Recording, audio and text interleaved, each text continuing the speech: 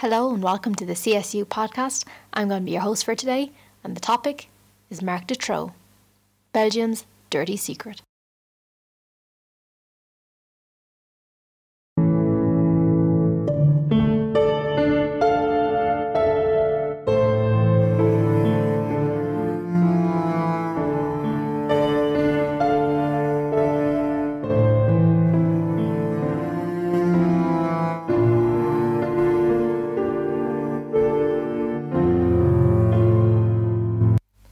I just want to begin this by saying the 90s was a scary time in Belgium.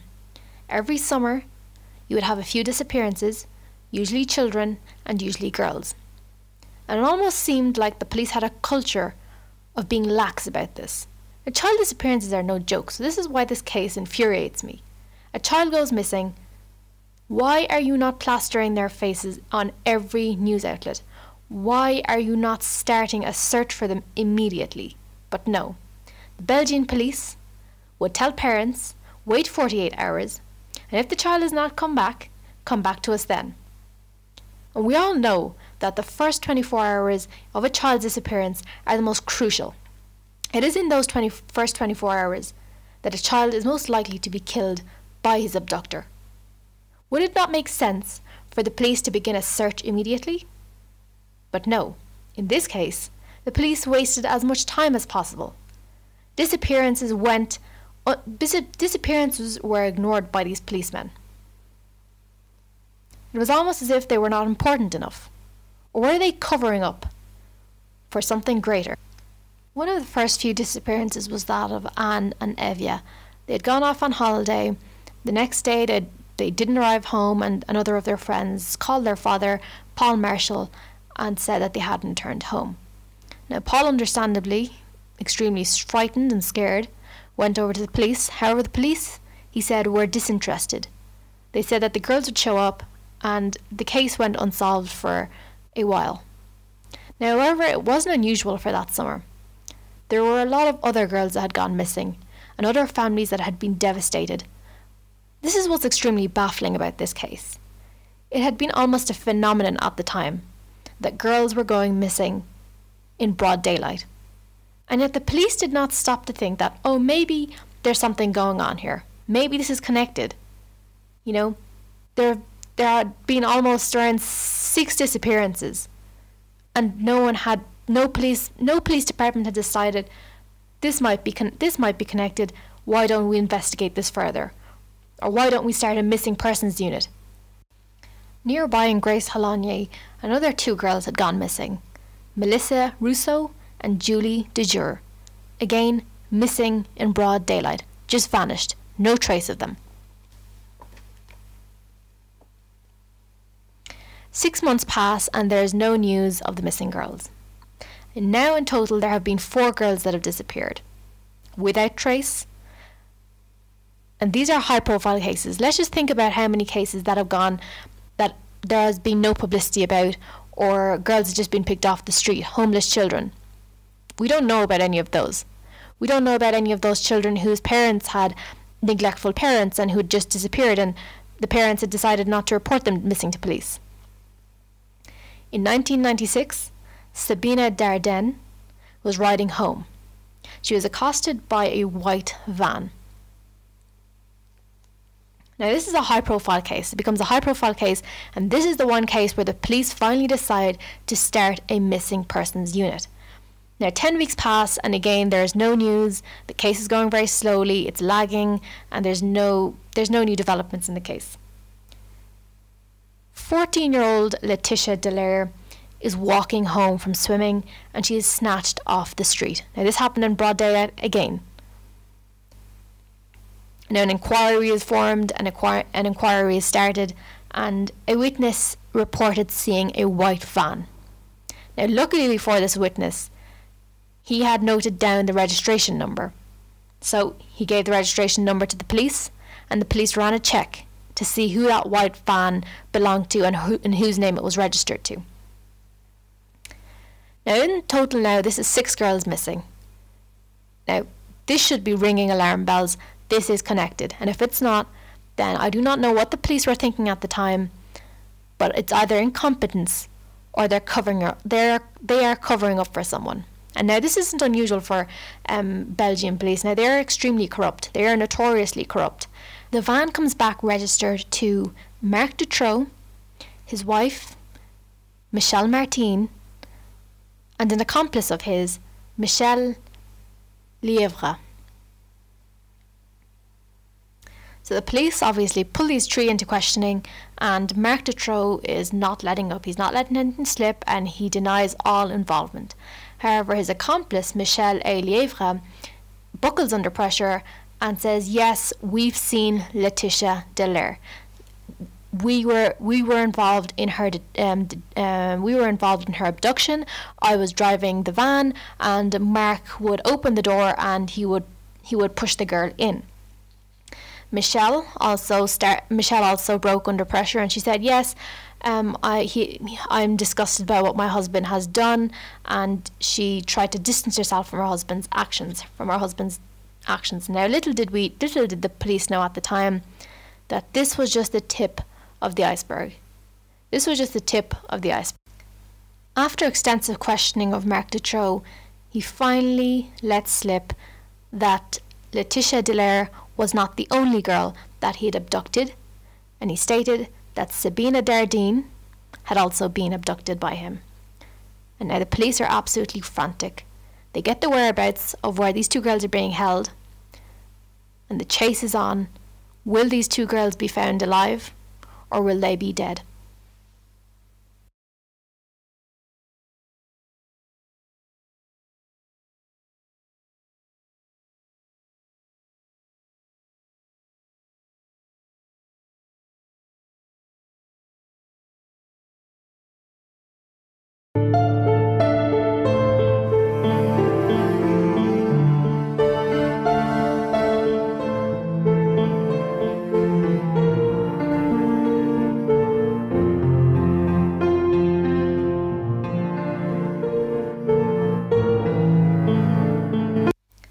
The police reach Marc Dutroux's home, and there, in an underground dungeon, the two girls are Sabine Dardenne and Laetitia Dallaire are both found alive. And it's an absolute miracle, because no one thought they would be found alive. The family had given up hope. It had been 11 weeks since Sabine Dardenne had gone missing, and no one thought that the girls would be found alive. There's an absolute frenzy in the media. And police and other families of other missing girls have all put pressure on the police to start questioning Marc Dutroux on whether he has been involved in the other disappearances of girls that summer. Now remember, Julie Lejeune and Melissa Rousseau. There's two 8-year-old girls that had gone missing. And guess who was involved? Marc Dutroux. However, unfortunately, those two girls had been buried in a backyard of one of his houses, and they had been starved to death. It was at a time when Marc Dutroux had apparently been in prison for car theft, and he had told his wife, Michelle Martin, to feed the girls in his absence. And Michelle Martin had claimed she was too scared to enter the dungeon to feed the girls, and she had let two 8-year-old girls starve to death. This is just so cruel and masochistic. I don't know how people like this exist in this world. It's absolutely terrifying that monsters like this exist amongst us. There are now 2 of the missing girls that have been unaccounted for, and that is Anne Marchal and her friend Evier. And they were also found later on buried in one of Marc Dutroux's backyards, and they had been buried alive. They were drugged and buried alive. And the absolute horror of this case, it just sends chills down my spine. How could one man be this evil? How could one man do this to so many innocent girls, innocent children? It just defies belief. This begs the question, how has Marc Dutroux been able to operate for this long without any proper investigation into him. How is that possible? This is a man who in 1989 abducted and raped 5 girls. He was imprisoned on a 13-year sentence but was let out 3 years into his sentence. Now, would you not expect that after all these abductions after 1989, so in 1995, would you not expect that the police would have immediately had their eye on him and had decided, there's only one guy who is probably responsible for these crimes, let's get a search warrant and check his house. And you know what? He was under police investigation. The police were secretly monitoring his house in 1995. But you know what was extremely convenient for these police officers? They had put a camera outside of his house, directly in front of his house, and it was under a bridge.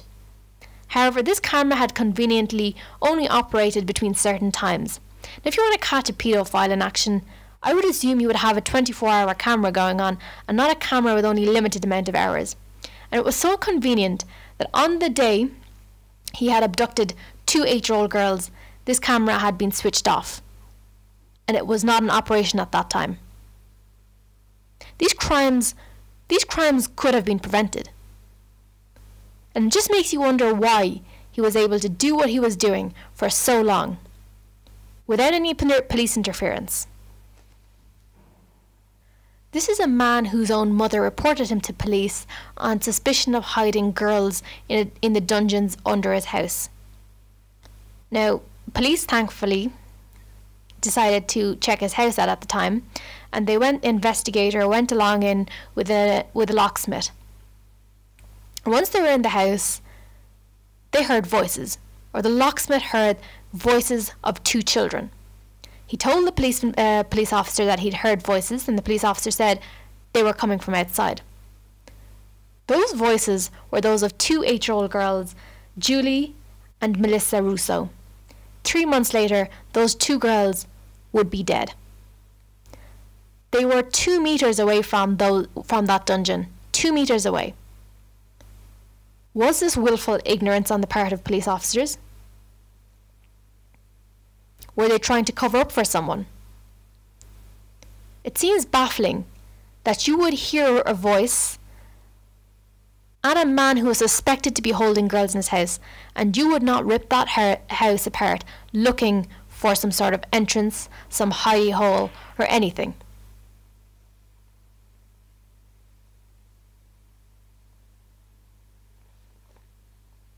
The police also discovered video cassettes in his house, and they collected them, brought them back to the police station, and what did they do? Nothing. They did not look at those video cassettes. Those video cassettes were cast aside, and their excuse was, we didn't have a video player. Now, I'm sorry, okay? This is one of the most stupidest excuses I've heard. Those video cassettes had proof of Marc Dutroux either raping girls. It had proof of Marc Dutroux building a dungeon and explaining why the dungeon was being built and how he was covering the door to the dungeon. This sat with the police for over a year maybe, while these crimes were being committed. Now, I'm just sorry, okay? This just makes me think something bigger is going on over here. The police are protecting someone. They are either protecting an organisation. We don't know. Now begins the difficult task of forming a case against Marc Dutroux and his accomplices. And this is where salacious details will begin emerging from Marc Dutroux himself. Marc Dutroux claims that he is a small man in a bigger picture. He claims to be part of a national paedophile network supplying girls or children for the rich people in Belgian society, influential people in Belgian society. Examples include politicians, large corporate businessmen, high-profile policemen, are all involved in this network. And now, the elites and the upper echelons of society rubbished the claims and said, no, this is just the work of a lone man. However, it did make sense to the people of Belgium. Why were girls disappearing for this long?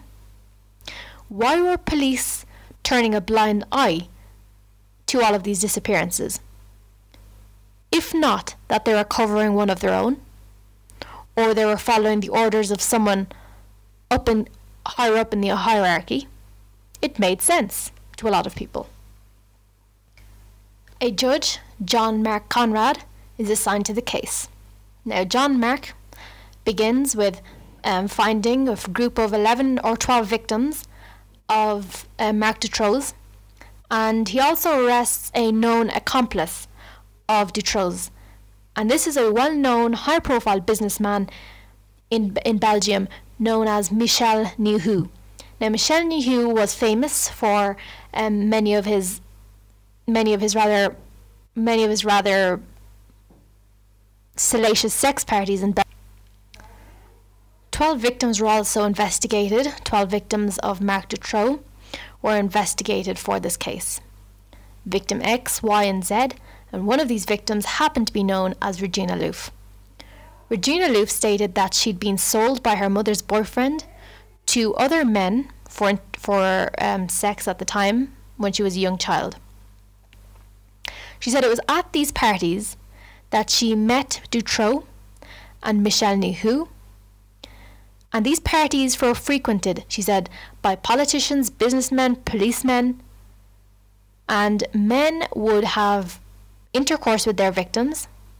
They would take videos of these children, take photos with these children, and Michel Nihoux was known to use these as blackmail against many of the rich politicians in Belgium at the time. There was rumours about it. There was rumours that he would use these as blackmail.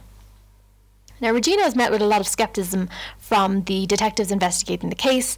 Many of them claimed that they were ramblings of a woman who was crazy or sick in the head. Now, they're quite quick to lambast a woman, aren't they? They're quite quick to say that these are just tales of a woman who's crazy in the head or sick in the head. However, Regina knew details about Marc Dutroux's life that if she was lying, she wouldn't have been able to know.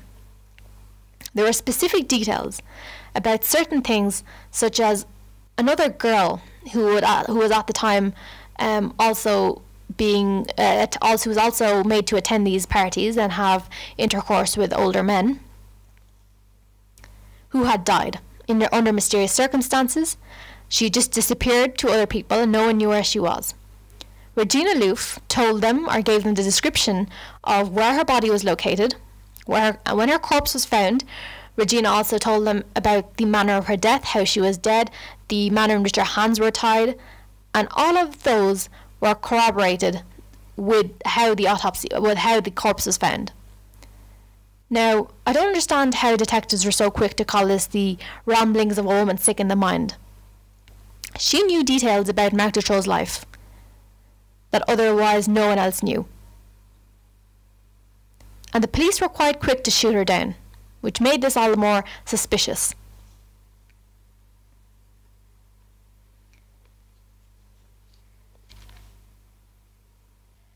Now, this case gets even more interesting because Judge John Marc Conrad, who was quite sympathetic to the families of the victims, was sacked by the Department of Justice as a presiding judge in this case.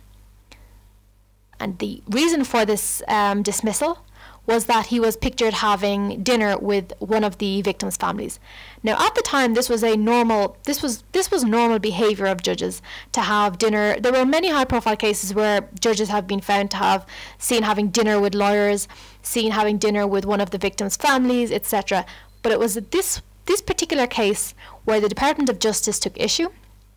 Very convenient, in my opinion, and a new judge was assigned to the case. Prosecutors who were investigating the paedophile network at the time, the claims of paedophile networks, they were summoned to the Department of Justice and they were told to stop their investigation. Why were they told to stop their investigation? They were told there was no need for it.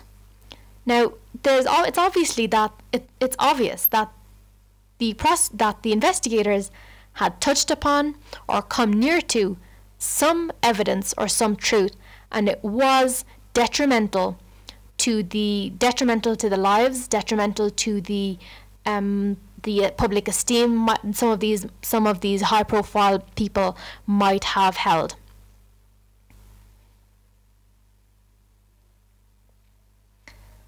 After this, the Belgians were absolutely furious. There was a march of huge proportions that had never been seen since probably before the World Wars or during the World Wars. 300,000 people were said to have marched on Brussels, angrily chanting about a cover-up, and indeed it was a cover-up. Indeed a cover-up. In 1996, Marc Dutroux was arrested. His trial took place in 2004.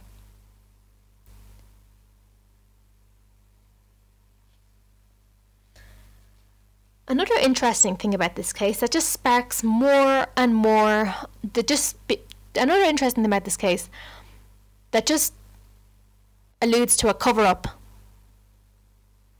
is that 20 of Marc Dutroux's accomplices, 20 had died under mysterious circumstances. Some of them died on railway lines. Some of them died by poisoning. These accomplices would have been prosecuted. These accomplices would have been giving evidence against him in court. They would have been giving evidence probably against high-profile clients that they'd seen. And they all died under suspicious circumstances. Now, I can understand one person dying, 2 people dying, even 3 people dying. But 20 people dying under suspicious circumstances just speaks of a massive cover-up by police, forget about police, by the Department of Justice. The Department of Justice obviously seemed to have a lot to lose in this case. The police have concluded, after their seemingly exhaustive investigations, that there is no reason to believe that there is a paedophile network in Belgium, and there never has been. Of course, I hope you hear the sarcasm in my voice. And Marc Dutroux is currently still in prison. However, his wife has been released from prison a few years ago, Michelle Martin. And that concludes the case, really. Not a satisfactory ending at all, but that's how it is, especially as you'd understand it's quite similar to the Epstein case. You know, rich people and people with a lot of influence and money usually get away with murder, quite literally. And thank you for listening to this podcast. I'll meet you all next Friday. Thank you.